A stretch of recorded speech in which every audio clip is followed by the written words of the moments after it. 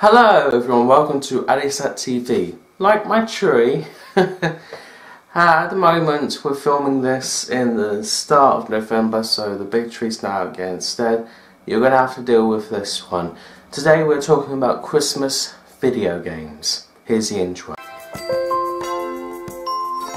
Welcome to ADISHATTV. You know you want to watch it. Christmas video games do exist, like games on Christmas do exist, but I haven't seen any good ones. Instead, I see stuff that feels Christmassy in other stuff to play. Like one good example could be Spyro the Reunited trilogy.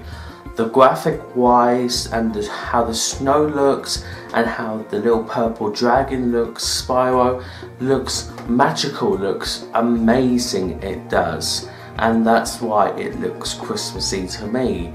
And there's even games set around Christmas, like one of them being Arkham Origins. And it can even get even more, I don't know, violent out like that. You could say Battlefield 5 could be a game to play around December time. And December is about, for Christmas, it's about like coming together and just doing stuff as a family. Where Battlefield 5, I'm not gonna lie, they picked the right release date for it, or the release month, as of November.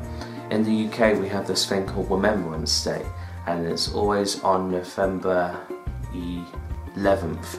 It is. I'm not too sure if other countries have this, but I just wanted to bring that up. But going back to the topic of Christmas video games, if you look hard enough, maybe there are some out there that you can play, but if not, then maybe, just maybe, there are some that are similar or have qualities of it, but at the end, maybe that's all that matters. Thank you guys so much for watching. Peace guys, see ya, have a fantastic day, and Merry Christmas.